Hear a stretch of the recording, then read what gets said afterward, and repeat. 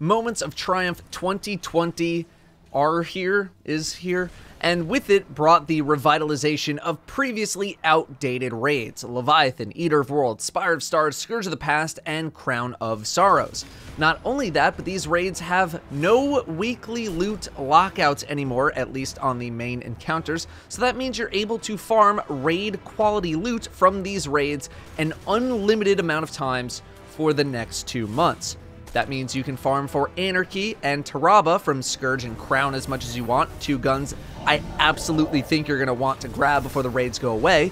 That means you can farm for high stat roll armor, although the mod slot in those pieces of armor are still locked to the season in which that particular raid came out. So for example, Crown of Sorrow armor is locked to Season of Opulence, which means you can only use Season 7 and Season 8 mods in it.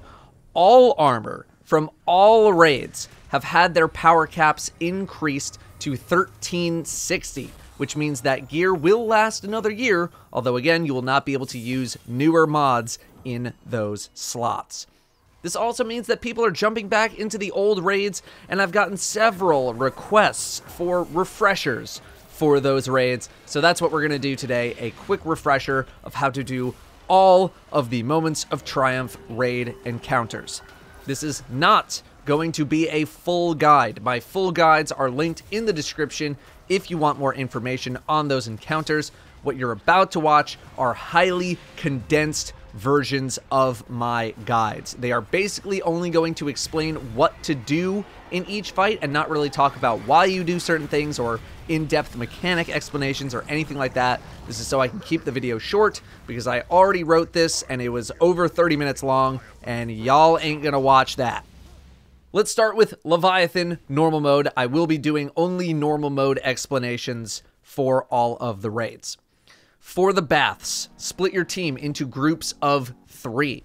One group, you'll have 2 people stand on the 2 plates on the left, and then the other group 2 on the right for a total of 4 plates, or you can do it 2 top, 2 bottom, whichever way you want to do it, while the third player in each team will grab the buff from the middle. The buff, called Psionic Protection, will slowly tick down when you're in a pool, and if it runs out, you'll take damage while you stand in any pool. When you start the fight, the middle player, player 3, while already buffed, should go to one of their teammates, player 1, and replace them at their plate. Player 1 will go to the middle of the room to refresh their buff, and go to player 2 to replace them. Player 2 will go to the middle, buff, and replace 3, and so on. You'll need to kill some ads that spawn in, along with a gladiator that shows up every once in a while. The other team will also be doing this exact same thing. You must all do this until all 4 chains by the 4 plates go all the way down, which will be signaled by a gong sound. At that point, all players should go to the middle plate in the middle room and destroy the purple canisters in said room. Grenade launchers, rockets, supers, all of these work here. For the beasts, 4 people will grab the spores in the lower section, while 2 people hold crystals in the upper section. The crystal holders will guide the spores to lit up spore nodes around the arena. There are 8 in total, 4 left and 4 right, and will light up 2 at a time. You need to be stealthy though, you cannot be detected by the beasts, otherwise you need to start over. When as many players as possible go to a lit up node, the crystal player must shoot the node in order to get a buff. The crystal player must stand in a beam of light in order to use the crystal. If all 4 players were at the spore, you should have empowered spores buffed up to 12 stacks. More experienced groups can kill the 6 beasts with only this many stacks, but less experienced groups should grab an additional 1 or 2 spores for safety, bringing your buff up to 24 or 36. When you are buffed enough, or when time runs out, find the beasts and kill them. A sword's gonna work really well, grenade launchers, shotgun, almost anything works if your stacks are high enough. If you're not able to kill all of the beasts, you need to go back to the safety room where you started the fight. For the gauntlet, split your team into groups of 3, 1 runner and 2 non-runners. After killing a bunch of ads, 2 orbs are going to appear, one on the cup side and one on the beast side. This is where your groups are going to be. The runner will pick up this orb and be teleported into the gauntlet, where they must run the gauntlet. Every quarter of the track, the runner will be blocked. In order to pass through, the non-runner team needs to be standing on the plate of where the runner is being blocked. If you're standing on the plate, then the runner will see one of the 9 holes light up. The runner will call out the row of the hole that is lit up. The non-runners will shoot the opposite arrows, so if top is called, shoot middle and bottom arrows. If successful, the runner can continue. If not, the runner is likely to die unless you unblock the next wall quickly. Regardless, the non-runners will need to punch a scion that spawns in front of them after that event happens, then they should rotate clockwise to the next plate. Run the gauntlet, make it out, and dunk the orb in the middle of the room. After 3 waves of this, everyone should go to the middle, grab an orb, and run the gauntlet, alternating who picks up orbs in order to stay alive. No specific guns are needed here. For Calus, split your team into 3 and 3. More advanced teams can do 2 and 4 for reasons I will explain. After you start the fight and fight some adds, everyone will be teleported to the Shadow Realm. 3 orbs in front of you allow 3 players to go back into the throne room. Those in the Shadow Realm will see Calus's forehead light up with a symbol and should call them out. The people in the throne room should kill the scion of the symbol not called out. This will progress the Shadow Realm team forward without killing them. Shadow Realm players should kill all scions as well. After 4 rounds of this, Shadow Realm players will shoot at dozens of skulls coming out of Calus's mouth. The more you shoot, the more damage you will deal to Calus when you do the damage phase. More advanced teams will leave 4 in the Shadow Realm in order to shoot more skulls. The Throne Room team will need to remove Calus's shield in order to bring the Shadow team back in. Wait until your screen is about to completely turn white for maximum time for the Shadow Realm people. When the team is whole again, jump on a plate together to start damage. Weapons to use here include grenade launchers, snipers if you can manage to see through all the explosions, xenophage, any other long distance weapon, machine gun if you really don't have anything. You should be able to one-cycle this as long as your buff stack is high enough. Moving to Eater of Worlds, we're just going to start with Argos Part 1. The jumping puzzle, just keep moving forward on the platforms and take it a little seriously unless you want to be here for a half hour. Argos Part 1 is where you need to remove the shield around Argos. Elemental mines will appear in groups of 3 of varying elements, Solar, Arc, and Void, on the giant walnut in the center. You need to pick up Vex craniums around the map, bring them to the proper island to charge them, and then shoot the charged cannons at the mines. Shoot mines that spawned first. You need to move fast here as mines that stick around for too long will blow up and kill you. Argos Part 2 is similar to Part 1. Argos will have 3 elemental balls floating around itself on one of the 3 sides.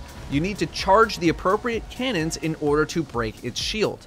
You'll do so by shooting the cannons at the balls at the same time and track them towards the center while you're shooting them. This will break Argos' shield, allowing you to deal damage. Watch out for the giant pyramids that Argos will fling at you. If you get caught at one, you'll have to watch yourself float away into the distance while your teammates ignore you to deal damage. Shoot at trapped players and then ridicule them. Snipers are good here, namely Whisper, Darcy if you don't have that, or any legendary sniper with good perks like Triple Tap and Vorpal, things like that. After a damage phase, you'll get a phase where you need to stop Argos from killing all of you. 6 panels on Argos' body will be vulnerable, 2 on its short arms, 2 on its head, and 2 on its back. Destroy 2 of them via sustained crit damage to stop Argos and repeat the process. You should only need probably about 2 cycles to kill the boss. Spire of Stars is surprisingly difficult for a lot of players, and I would highly encourage you to watch my original guide if you want more details. In Part 1, assign 4 people to the 4 pillars around the room, and the other 2 players to the north and south to help with adds. The north player will pass the ball to whoever wants to start. I usually go clockwise. To start the fight, pass the ball to someone, have them jump on their pillar, ride it all the way up, and then throw the ball at the middle giant thing. Another ball will spawn in when the fight starts. The player who receives the ball will hop on their pillar, again ride it all the way up, and then pass the ball to the next pillar player. Step off of your pillar before throwing so that you don't accidentally get debuffed again. The ball should be passed around in this way until the shield at the center console is removed. When the shield is removed, the player with the ball should make sure their pillar is at the top and then throw the ball at the middle. The north player should then grab a new ball and throw it to the next person in line, and repeat this process 2 more times. In Val Ca'uor Part 1, you need to destroy 3 ships by throwing charged orbs at them. Start with 4 people on plates and 2 people floating around. Whoever is superior retainer needs to go up the tractor beam in the middle of the room in order to scout the ships. The tractor beam is only activated when all 4 plates are stepped on. The scout will see one of 3 symbols over a ship. You must throw a charged ball into the doorway of the symbol called out by the scout in order to arm the weapon. To charge a ball, go to the center platform and look for smoke on one of the 3 buff plates. You'll be stacking the greed debuff if you do grab this debuff and have a ball on you. To open the doorway, all 3 of the buttons in the middle of the room must be stepped on at the same time. You'll know you did this right if you get a message to appear saying that a weapon is armed. Then, superior retainer needs to grab a ball and then buff it, or debuff it, go up the tractor beam, and throw it at the ship. Rinse repeat this 2 more times to complete the encounter. Val Ca'uor Part 2 is like Part 1, but with even more steps. Split your team into 3 groups, a group of 3 people, a group of 2, and then a solo. To start the fight, jump up to where Calus is. You'll have a bunch of ads spawn in, just kill them. After a set amount of time, everyone will become engulfed, which will kill you in 15 seconds. A ball will launch out from one of the 4 launchers at the front of the room, going to one of the plates. This ball needs to be passed to everyone to avoid having people die to engulfed. After the ball is passed to all players, throw it at the boss in order to progress.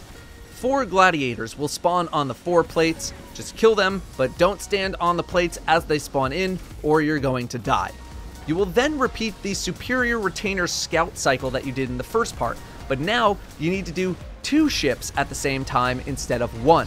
This all works the same way, you just need to manage 2 of the charges instead of the 1. After destroying both ships, you'll need to juggle charges to throw at Calus. This is where the teams of 3, 2, and 1 come into play. A charge will be thrown into the arena. This should be picked up by Team 1 and buffed from the middle. When the first player in Team 1 gets to 9 greed stacks, they should pass the charge to the next person in their team, passing the ball around back and forth in this manner. Team 2 will get the next charge, buff it, and pass it back and forth. Team 3, the solo player, will grab the 3rd ball and buff it. Calus will eventually call for the charges via alley-oop by putting his hand in the air. Throw the charges at Calus. All 3 must hit, otherwise it will be a failure, and you only have a couple of seconds to do this. If all 3 of the charges hit, Ca'uor's shield will drop. Do not stand where Calus was until he comes back down. The strat here is going to be dropping a well or ward on the boss and going hard with swords. You should be able to one-cycle this with swords, well, and some form of a debuff. Look up when swinging the sword for more accurate swings. You can also use ward cliff coil and or grenade launchers. Just make sure you have a well to sit in so you don't die to missiles. When Ca'uor goes down, he will spit out 6 charges. Every player should pick up only 1 of them and throw it at Ca'uor to end the fight. Scourge of the Past, you're up. The entrance requires you to disable the shield by dropping in 4 charges to nodes around the map. You will have a map reader defender as a backup, and the travel team. You always need someone at the map. The map reader will find where the main target is, the Berserker, via a giant red dot on the enemy's head. To kill the Berserker, break the 2 red panels on its body when its shield goes up. The travel team will kill the Berserker, and 2 charges will drop out. When a charge is picked up, the map reader will say what number charge they have, which is represented by dots on the player. The Schnell building is location 1, and then going clockwise at each of the cardinal directions are locations 2, 3, and 4. 5 is where the map is, and you want to drop this charge in so that you get more time in this encounter. Charge holders should be escorted to their destinations by 1 or 2 people to help clear out enemies. A new Berserker will spawn in shortly after in a new location. Do this 4 times in order to progress. Enjoy the Sparrow encounter, be sure to hit all of the red lights to get a chance at the secret chest at the end, which can contain fallen mods. Punch both nodes at the start at the same time to start the race, and then at the end to close the door. Insurrection Prime Part 1 is all about removing the shield of Insurrection Prime. Split your team into groups of 3. Team 1 will go to the lower level. There are 4 nodes in the lower level, all represented by a sphere, pyramid, cube, and then all 3 flashing at the same time. Do not hit that one. Don't hit the one that is deep red, flashing all the symbols, or you will all die. Each player should punch a node to get a buff. The outside team will kill a servitor after all nodes are punched, except for the crazy one, to reset them.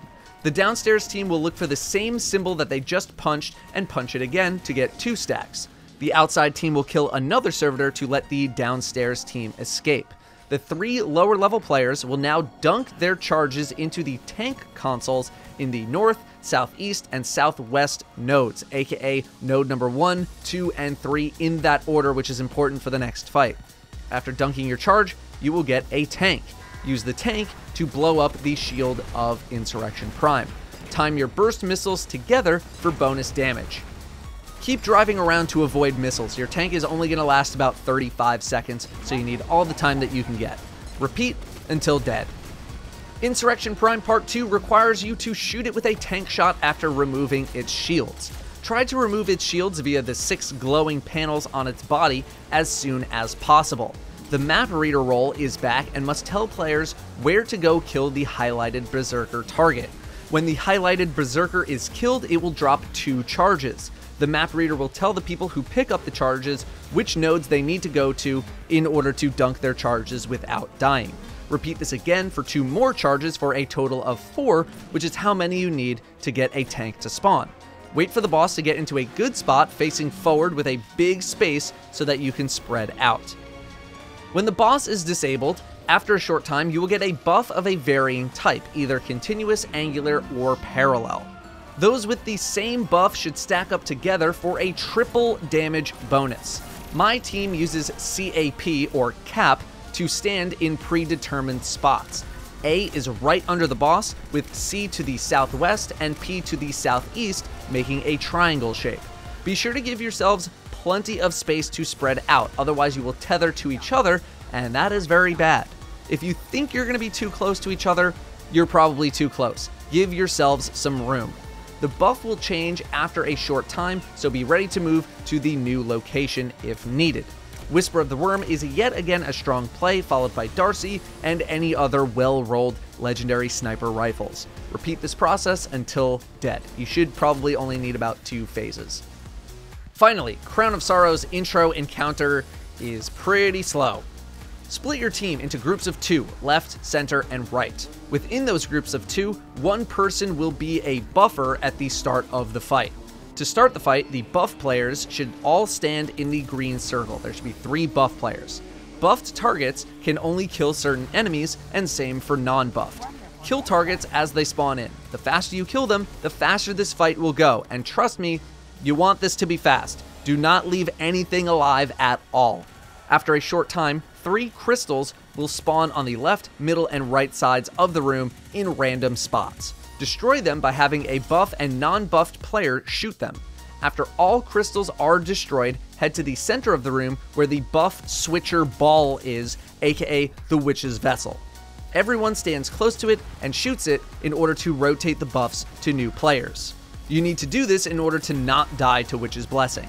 Go back to your sides and repeat this a whopping 7 more times until all 4 lights are lit up across the room. If all buffed players ever die, the buff pool respawns by the rally flag. For Gahlran Part 1, split into groups of 2 for each segment of the room. The buff from the entrance will start in a random spot. One of the 3 sections will have the deception in their section. Just run away from it for the entire time. Kill adds until you get an ogre to spawn, and then kill the ogre. The Witch's Vessel to the right of your section will activate after all adds are killed, provided you started with the buff. For the first cycle of buffs, both players from the first side and one from the second side should get their buffs switched. So now you have 1 buffed in 2 different sections. Continue to kill adds until the next vessel pops open, which is after the ogre is killed. Everyone should pile into this one so that you have 4 buffs. These buffs are needed to break the Deception's shield by meleeing the Deception along with a non-buffed player at the same time. If you stand too close to the Deception when you have the buff, when the shield is broken, you will lose your buff, so stay away if it is not your turn. Go to town on the Deception with swords, just button mash away. For Gahlran Part 2, you'll stay split into those same groups. Buff by the rally flag to begin the fight, 1 buff per section. Kill adds and rotate your buff as needed. Crystals will spawn in a clockwise pattern around the room every so often. Be sure to kill them the same way you did at the start of the raid, 1 buffed and 1 non-buffed shooting or hitting it. If you get an ogre, just kill it and keep waiting for a Deception to spawn. If you get the Deception to spawn, lure it out into the middle of your section and then stun it by having both a buffed and non-buffed player melee attack it, removing its shield. When Gahlran's hand turns green after an attack, shoot the hand to have it slam down a sword on the Deception, hopefully killing it. Make sure the Deception is in the middle of the room and not right next to the boss, otherwise the sword attack will miss. Also make sure to grab a new buff by having a non-buffed player in the Witch's Vessel circle and having that player and a buffed player shoot the vessel at the same time. The buffed player should be outside of the vessel circle. After 3 Deceptions are killed, Gahlran will start to raise its hands in all sections of the room. Shoot its hands to stop this attack, then shoot Gahlran in the face. 2 of the Gahlrans will be fake and 1 will be real. After finding the real Gahlran, swap your buffs, head over to the real one, and go to town on Gahlran's face with damage. Believe it or not, Legend of Acreus, gonna be a beast here, set up right next to the boss if you have it. Otherwise, Mountaintop and Anarchy is gonna work really well, otherwise grenade launchers and snipers will do fine. Repeat until dead. I really hope this helped. Thank you very much for watching. I will see you next time.